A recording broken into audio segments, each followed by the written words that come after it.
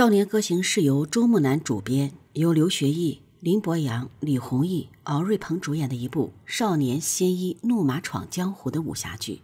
最新的剧情中，少年歌行战力天花板莫衣登场。莫衣40年前入神游玄境，当世战力第一人。那么你知道这一战的起因、经过以及结果吗？谁又起到了关键作用？萧瑟等人来到仙山，见到仙人莫衣，但总是感觉有点奇怪。唐莲不相信莫衣说百里东君没来过这里，去找他师父，无意间碰到了莫衣，二人一言不合大打出手。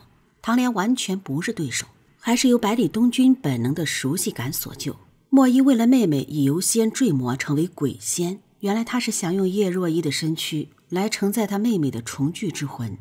雷无节、萧瑟又岂能如他所愿？于是大战一触即发。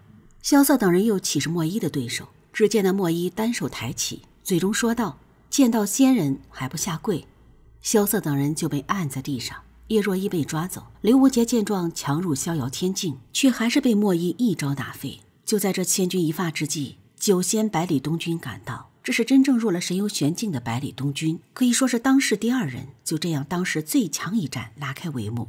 只见百里东君怒喝一声，接剑一用，心剑转瞬就到了他的手中。莫衣手一指，一指撼昆仑，二人战场由阁楼转至海上，最后转至整个天地间。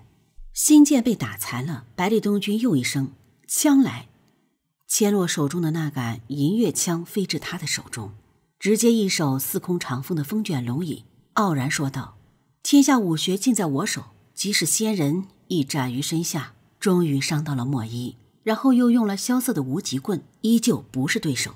而与此同时，青天剑国师启天辰祭出寻龙阵，千里神游来到此处战场。此时三人可谓是当下最强三人，3个神游玄境。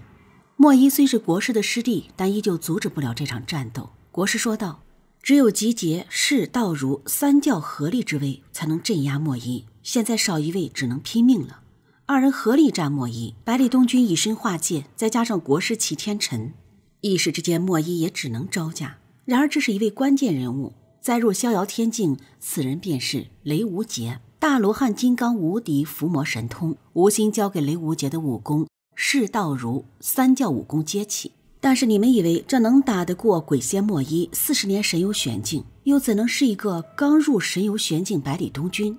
一个靠结阵集合众多力量进入神游玄境的国师，和一个强行进入逍遥天境的雷无节所能镇压的。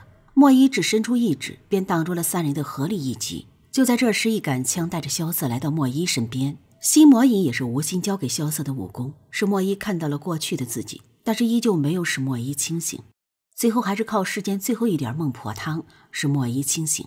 莫衣清醒后，3掌治好萧瑟，外加一缕真气，可将萧瑟进入高手之列。然后又给了叶若依一缕真气，护住叶若依心脉，可保她与常人无异。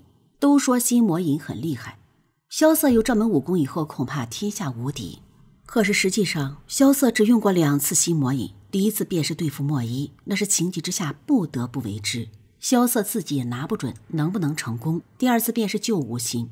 无心为什么要被救呢？因为无心被赤王练成了药人，需要心魔引才可以唤醒神智。从李寒一那里得知叶鼎之死之前见的人是易文君之后，想要寻找叶鼎之死的真相，也想要报仇，甚至还想去看看生母易文君。于是告别李寒一后，无心便去了天启，顺便去皇宫一探究竟。此时的易文君被打入冷宫，无心以为这一路会很顺畅，谁知道半路遇到了阻碍。5大监之一的锦轩公公发现了无心的踪迹，痛下杀手，没有半点留手。面对一个逍遥天境的高手，无心败下阵来。庆幸的是，虽然身负重伤，但还是逃了出来。那么无心是怎么成为药人的呢？其实无心是心甘情愿成为药人的。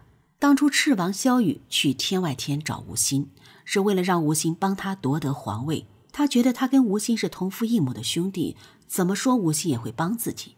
雷家堡一战后，萧雨知道无心帮萧瑟挡住了暗河刺杀，因此对无心并不信任，所以想要把无心练成药人，被自己操控。萧雨利用亲情和易文君捆绑住无心，在无心喝的茶里下了药。无心明知茶里有药，但还是喝了下去。那是因为他当时不得不这么做，因为萧雨不再信任他，要想重新获得信任就只能这么做。况且旁边还有一个亲生母易文君，他想要救母亲出去。萧玉自以为让吴心变成药人就万无一失了，谁知道吴心还留有后手，这个后手就是萧瑟的心魔引。当年吴心传授雷无节大自在无敌降魔神通，传授萧引心魔引，就是以防有这么一天。